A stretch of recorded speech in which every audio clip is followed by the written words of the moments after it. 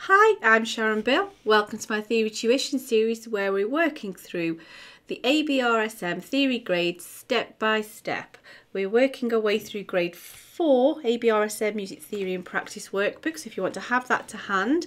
Also, there are lots of resources available to help you on my website. If you visit sharonbill.com, you'll find some free PDF information sheets. They're available in US letter or A4 and accompany each step of this series. You can also find links to all of my YouTube video tutorials, and there's information about the books that I have available. I've written an exam technique guidebook, How to Take Your ABRSM Music Theory exam, and it's full of tips and techniques on how to best prepare for your exam and also how to best make use of the time once you're in the exam room. So if you visit sharonbill.com, it's all there for you. If you can give me a like, that'd be fab, and subscribe to my channel to keep updated. There's lots more to come, and we're cracking on with triads on chords 1, 4 and 5. So if you turn with me to page 24, we'll continue with this section. Now this is section G, and so if you want to also turn in your PDF documents, you can find the information that I'm going to be referring to here as well, just to act as a little reminder. Here we go, found it, on the information that we'll be discussing here. So I want to just first reach for a sheet of manuscript paper so that I can explain what we're doing. There's no new information here at all, but we're just applying it in a slightly different context. We're now going to look at it as a piece of music, a harmony over two clefs, not just as an exercise. And so let's look at the chords. For example, in C major, let's just pick the easiest key. So we're going to be looking at chords 1, 4 and 5. So of course 1 is built on C, the first note of the scale. 1, 2, 3, 4 is F, is the fourth or the subdominant, and G is the fifth. And so if we build our triads on those, that went very wonky, shall I do that again? Very wonky notes recently, let's try again. C, E, G, first, third, fifth, first, third, fifth. And so let's look at what notes we've got. We've got a C, E, G, we've got an F, A, C, and we've got a G, B, D.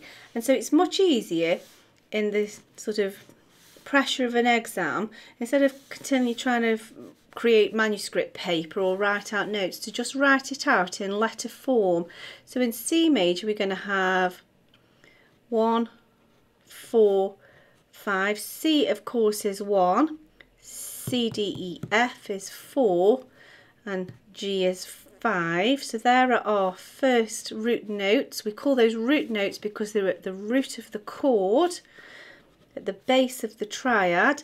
And so the first is C, first, second, third is E, fifth is G, F, A, C, first, third, fifth, G, B, D. And if you just get used to writing them in letter form like that, it makes the identifying chords so much easier when you get to the actual exercises. And so let's see that in action now in this next exercise 4, which asks us to name the key of each of these extracts. We can't name the chords until we know the key.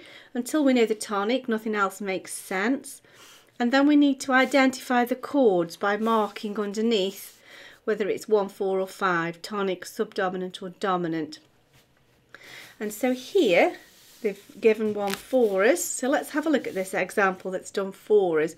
So we're in the key of F major. We know that because we've got a key signature of B flats with no unnecessary, unexplained accidentals. So we need to think of chords 1, 4 and 5. So we know that 1 is F, F, G, A, B. The key signature will deal with anything of flats. And then C, F, A, C, first, third, fifth, and then we can double check because we know there's our fifth here. So we know there's a double check point. B, D, F is the triad, 1, 3, 5, B, C, D, E, F, and C, E, G. And so now we're identifying chords split between two staves.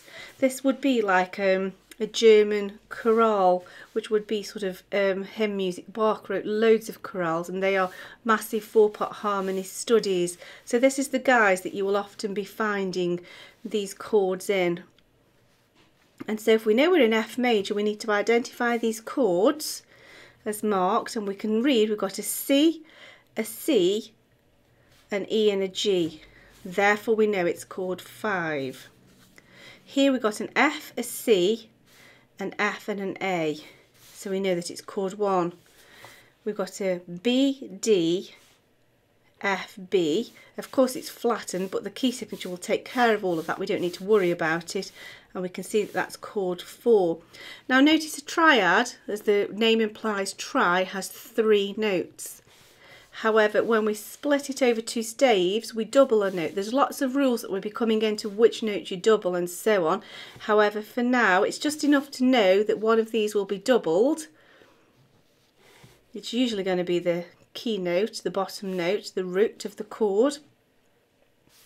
And then it's still in principle the same chord, just with a doubled note. And so if you get used to writing your triads out first, recognising them, and later exercises will be easy peasy. If when you're identifying your triads you find that some of these chords are really obscure and they're not fitting into chords 1, 4 and 5, it'll be because you've chosen the wrong key. So if you've missed the fact that it's a major or a minor key and you're getting really obscure triads, you know that your key signature's wrong. And so if you redress that, your chords will start to make sense. So if you want to crack on and have a go yourself, please do go ahead. If not, I'll go through this one with you and then you can try the next 2. And just keep re-accessing into the video once you've had a go and we'll work through them together. So as soon as you're ready, try yourself, but we'll work through this one together first if you'd prefer that. So let's see what key we're in here. So we've got a key signature of F sharps, which suggests G major. There are no other accidentals that would tell us otherwise, and so we know that we're in G major. And so that enables us now to sort out our triads. We want 1, 4 and 5. If 1 is G, G, A, B, C, 4 is C and 5 is D. And we can double check that because 1st, 3rd, 5th is G, B, D. And so we know there's our 5th. So counting a triad here, C, E, G, and then D, F, A. Of course it's F sharp, but your key signature will deal with that, so there's no need for you to worry about that. And so that's all the thinking done now. We just need to allocate a chord symbol to the appropriate chords. So here we have, including bass and treble, a G, a D, a G and a B. So there's our chord 1, and the G has been doubled to add the 4th harmony note. Here we've got a C, G and E. We've just got 3 at the moment now. C, E, G. So that's a chord 4. So it's all falling nicely into place, and so we know we've got the right key. And here we've got a D, A, D, F sharp A. We've actually got 5 in this chord now. But the principle remains, it's this chord 5. We've got a dominant chord with D, F sharps and A. So there's a chord 5. So there we go. So have a go at this next 2 and then re-access into the video once you've had a go of these. Don't worry if you get it wrong, you can always try again. It's always best to learn by your mistakes. I know I keep saying that, but it's really true. So I'm hoping you've had a go of this, and let's try it together now. So here we've got a key signature of 4 sharps with no other accidentals, and so we know we're in the key of E major. And so now we're prepared to give our triads their allocated names. So the first, the tonic of course is E, E, F, G, A is the 4th, B is the 5th. Now let's count the triads. We want the 1st, the 3rd and the 5th. So E, F, G, A, B.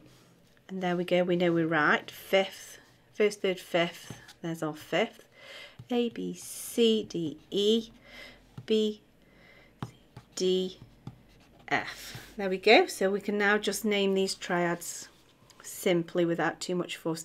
The reason there's two stems here is it's showing you that two parts are sharing the same note. So it's still 4-part harmony here, but two notes, the bass and the tenor as it would be if it was a choir, are sharing this bottom note. So we've got an A, E and C, so that's chord 4. Of course they will be sharps as the key signature dictates, but we don't need to worry about that. The key signature deals with all of that. We've got B, B, D, and of course this F lasts 2 beats, so that's still part of this chord. That's still a lingering harmony. So we've got B, B, D, F, so that's chord 5. Of course it's an F sharp, but that's in your key signature, that's sorted. And then we've got E, B, E, G, chord 1. Let's have a go at this last one together. So we've got a key signature of 3 sharps, nothing else tells us otherwise, so we're in a major key and it would be A major. And so we need to write out our harmonies, 1, 4 and 5. So of course A is chord 1, there's the tonic. A, B, C, D is 4. A, B, C, D, E is 5. And so we now need to add up the triads, 1st, 3rd and 5th. A, B, C, D, E, and there's 1, 3, 5, and there we go, we know there's the 5th forming the base of the dominant, the chord 5. So counting 1st, 3rd, 5th for the chord 4, D, E, F, G, A, and then chord 5, E, F, G, A, B. There we go. So we can now just nicely name these chords. So we've got E, B, E, G, B. So the fact that some are doubled really doesn't matter. It's all part of this chord 5. That's your dominant chord. Here we have, now we've got lots of ledger lines. If that's middle C, we've got C, D, E, F, D and F, A, D and F. That's a chord 4. Here we have A, C, E, and then this here, let's count up. 1, 3, 5, 7, 8 is an octave A. This is a piano piece here. So we've got, we've got 5 fingers in each hand that we can make use of. So we've got a massive chord here with lots of duplicates of the chord, but the principle remains the same. A, C, E, A, C, E, A. It's a chord 1 with lots of doublings, but the principle is the same. The harmony is unaffected.